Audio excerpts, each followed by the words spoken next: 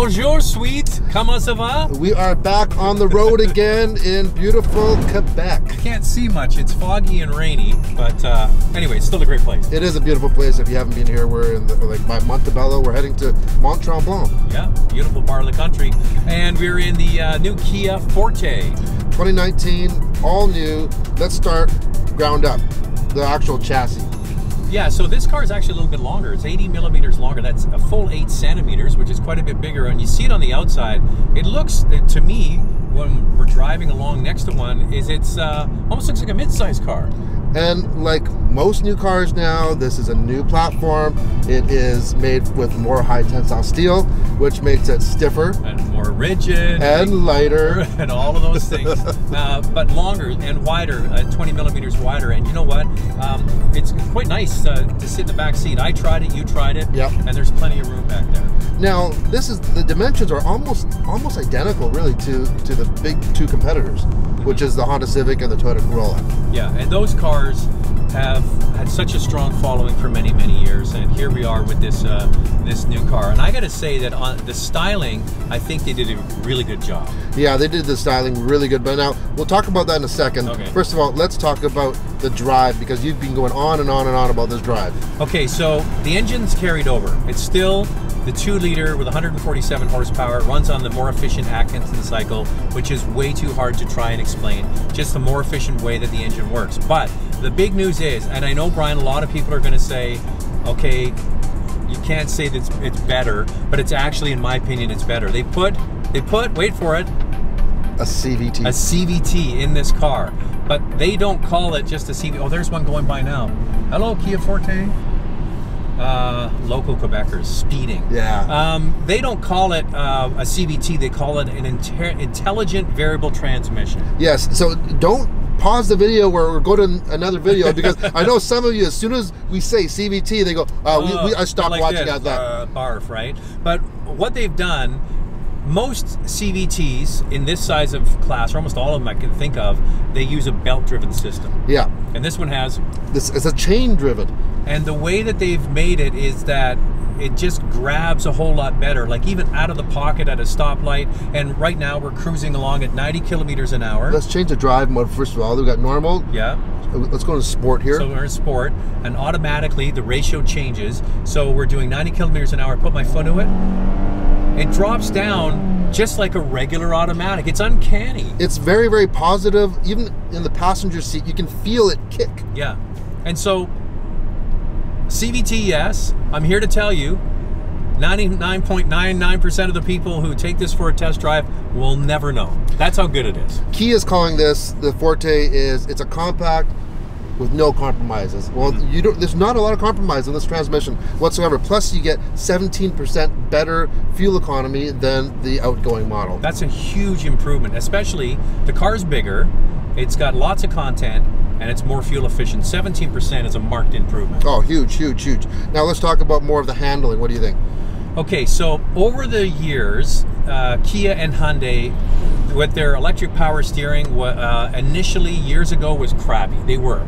And they have improved them now to the point where, just like the CVT, that's a no compromise. The steering is as well. It's very direct, it's good on center, it's got good feedback. All the things that were bad about the old systems, that's gone as well. What I love, Brian, I know you're such a finicky guy when it comes to the steering wheel. And Brian makes a good point. What do you say about the steering wheel? It's what you touch the most. And you know, even the cheapest cars or the most inexpensive should have the best steering wheels, because that just makes the car feel so much better. So what did they do? On every single model, even the base $16,500, you get a leather wrapped heated steering wheel on every single trim. That is good. That is really, really good. I'm a big fan of heated steering wheels. Also, you get the leather cover on the shifter here, standard equipment if you get the CVT, and you get standard heated seats as well. Yeah. So what do you think of the way it looks? I like the looks of it a lot, especially the back end. Of course, you know, we're traveling with a bunch of other Kia Fortes, and when they're going by, or if you're behind one, that back end, it's really, really substantial. It looks a lot more premium and a lot more complex than a lot of compact cars. So I think what they've done with the styling is they've kind of grounded the bottom. It goes out a little bit at the bottom. They've added in a few accents here and there to make the car look more anchored and larger at the back.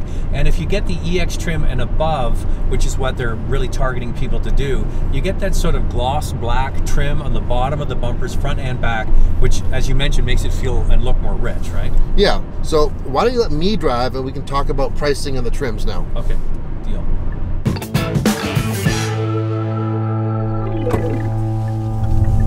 Easy there.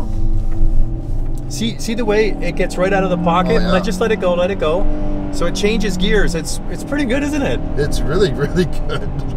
You know, if you didn't know, a lot of people might actually just mistake this for a regular conventional automatic guarantee you, they'll not know. Most people will drive this, and the dealer will say to them, "Oh, it's got an IVT," and they'll go, "What's that?"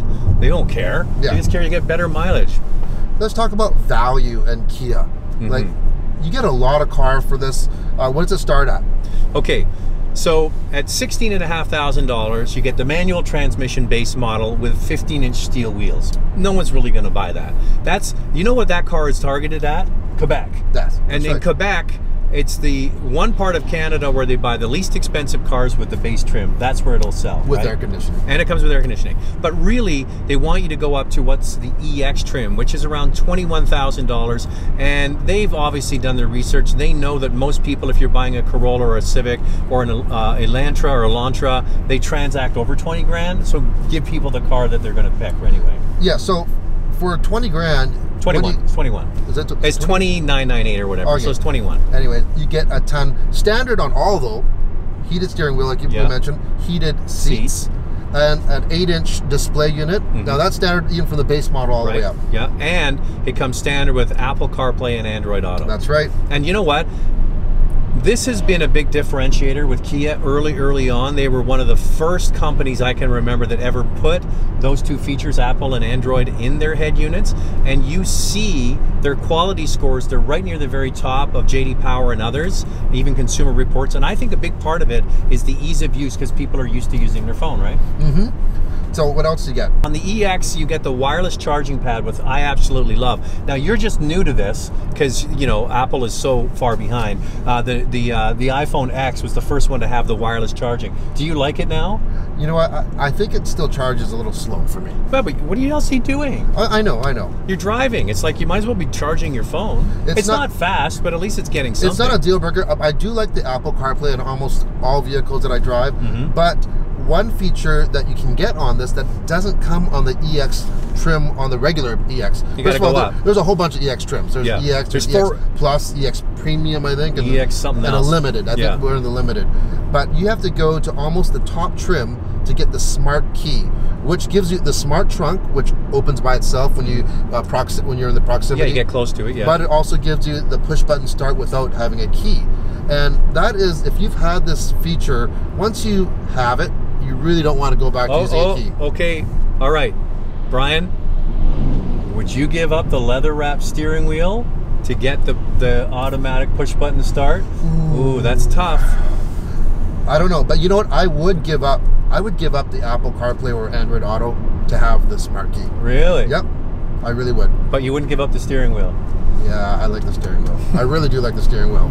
So really what they want you to do is to buy the $21,000 one. And you know what? I could live with just that. Heated steering wheel, heated seats, wireless charging, and Apple and Android. I'd be happy with that. Yeah, and you get 16-inch wheels as well. Yeah, when you go up to that one. And then the top wheels are 17. 17-inch, which we have right now. So this is the top trim, and so it has everything that we said.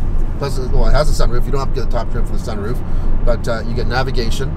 You get heated rear seats and ventilated seats. That's true, yeah. So that's $28,000. Most people are not going to buy that one. Also, on the higher up trims, you get the UVO. Yes. And what that? UVO. UVO. UVO? UVO. UVO? UVO. UVO. I think it's UVO. UVO. UVO. Okay, all right. Anyways, UVO? UVO. The UVO system. And what that allows you to do is you can remotely do things. You can start your car in the wintertime, summertime. You can cool it, heat it up, all sorts of different things, unlock, you know, and all from your phone. And that feature plus 5-year roadside assistance you get for 5 years. Yeah, and that's a connected car, so that's the latest technology. I could care less about that stuff. I think it's kind of cool. Yeah, I could care less. I'd take the push button start over that. I would too as well, for sure. For sure, yeah. But it is neat. It's just, it's taking the remote start even one step further. I know people are saying, you know, it's not good for the car, not good for the environment, but you know what? For a couple minutes while you're getting your shoes on or whatever, it helps a little bit. To take the edge off on a cold day. So overall impressions, what do you think of this car?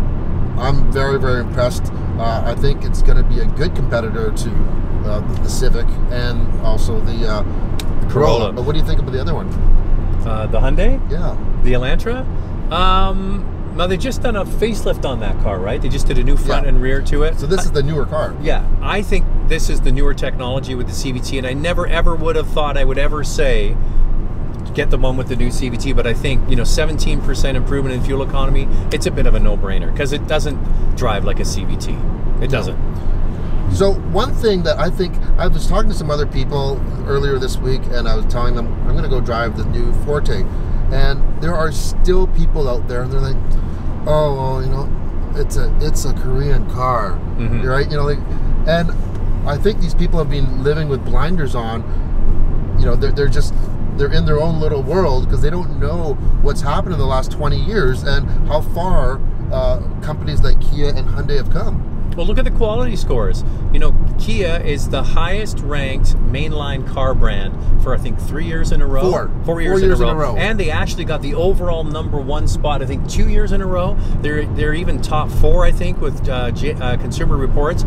They do things well. I mean, I think there's this big stigma. It takes years, if not decades, to build a car brand. Look how long it took for the Japanese luxury brands to become established, and some of them are still floundering around. So I think they're doing so much right.